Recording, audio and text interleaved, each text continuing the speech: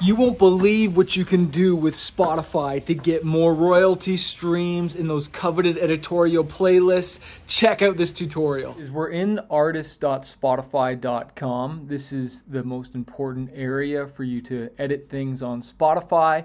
One of the first things I want to show you here is when you click on this little record icon on the left. This will show you your songs that are out. It shows you when you have an upcoming song, which is extremely important. When you've released new music, you'll find it here, unreleased. So this is where you will pitch. Look, this is also where you'll pitch your song for Spotify editors for playlist consideration. When you click on playlists, this is where you can see where you're getting those streams from. These are all the algorithmic playlists. And then you scroll down, it's got your editorial and then your listener, right? And what's interesting, I shared in an email to my fans, is when I click on audience, where these three little people are, and then I click on source of streams, the majority of my streams actually come from fans. And then it's the algorithmic playlists. And then, like, what's almost last is editorial playlists. Now, this will go up and down as we get them, but man, it's really all about the fans, right? So the next thing you want to check out here, and again, you're going to need to grow your fan base and give Spotify data, but when you click on this little megaphone, this is where you'll get access to Spotify Marquee, where we just ran an ad to Germany for my new song that just came out a few days ago. And if you click on here, you can see that I spent $300, and if you scroll down, I want you to see the details. This is what a Spotify Marquee ad is. So this will pop up on someone's screen and say, hey, go listen to our single, right? Go listen to our single. And so if I scroll back here, the results, we spent $300. We reached about 7,000 people. So to the 7,000 people, only 1,000 people clicked, right? So we got 409 converted listeners. They streamed, the average stream was 1.5 per listener, so that's not bad. We got 115 people saved tracks because of it, right? And then look, we got 62 people added it to their playlists, which is huge. And what's also really interesting here to see the data, this song literally came out just a few days ago. We've already gotten 1,500 saves on this song. When I click on this, I can see that 1,400 people have added it to their playlist or saved it, right? And so it's really important knowing that people are responding to the song. We didn't get in any editorial playlists on this yet, but we've already triggered the algorithm, the release radar, and we triggered this because we pitched it in here under upcoming. If I hadn't have pitched this song, then I wouldn't have triggered that release radar, which is really, really, really important. Let me just go back here. And I click on playlists.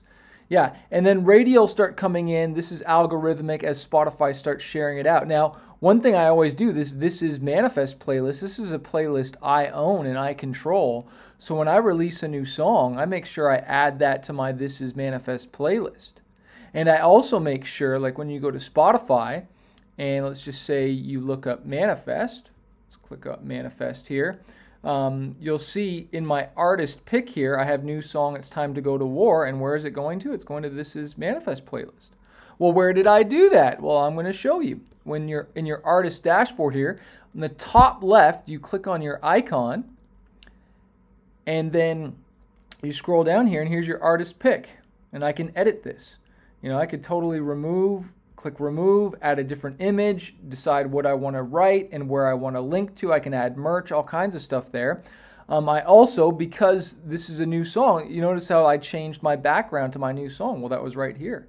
I click this pencil tool, and this is where I update the header image. And then I also update the avatar image, right? So that when people are searching for me, it's kind of like it's a new fresh thing. So when I type, let's just do Manifest. And as you can see here, it's got the new song cover. I normally change that when we release a new song. And that's all under the artist.spotify.com here. So there's so many cool tools that you can use here. So if I just click on this music here, what else can you do here? You can add your fan support. I don't normally do that. Where's the one that I'm looking for? Fans also like. There's that detail. I'm looking for the merch. If you click on About, this is where you connect your social media. This is where you can add multiple photos. This is where you can write in your bio, pre-order and instantly download my new album. I need to change that to get a free CD of my new album. Do people still buy CDs? You bet your bottom dollar they do. I don't have time to get into it right now, but you want to make people an offer. Okay, you need to make people an offer that is irresistible. And this right here is an offer that is irresistible because it's free. They just have to cover shipping and handling, right? That is an offer. You get a free CD plus 19 songs plus a fold-out poster and the instrumentals. All you have to do is cover shipping. And then we do upsells and all kinds of stuff in here. But you need to make a good offer, right? So we're still in the artist.spotify. Look, this is where they've put the merch in the little t-shirt icon.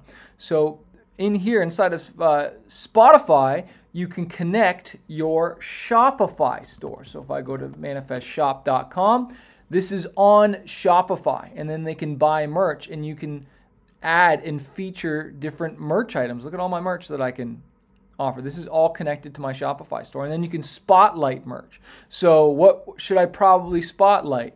Probably Time to Go to War. Or there's the single.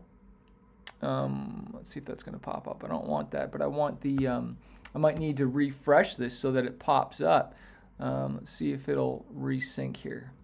Manage item. Surprise, Time to Go to War shirt. Surprised it's not popping up here. I wonder why. I might need to resync and re-come out because I just released again this single. Well, of course, I've got a t-shirt with it, right? And so that makes sense to have a t-shirt and then spotlight that so people buy it. And I should have done that before the album was released. I'll go to products, Time to Go to War. There's a possibility that I have not made this available on all sales channels. Manage sales channels. Spotify for artists. There we go. Boom. Save. That's why. So now let's go back. Let's refresh this bad boy. Time to Go to War. There it is. Boom. Feature on profile. Done. Okay, so now we go back to my Spotify. Let's probably like quit, reopen it, and let's click manifest. Scroll down, and it should be at the bottom here. Merch, boom, Time to Go to War. They click on that.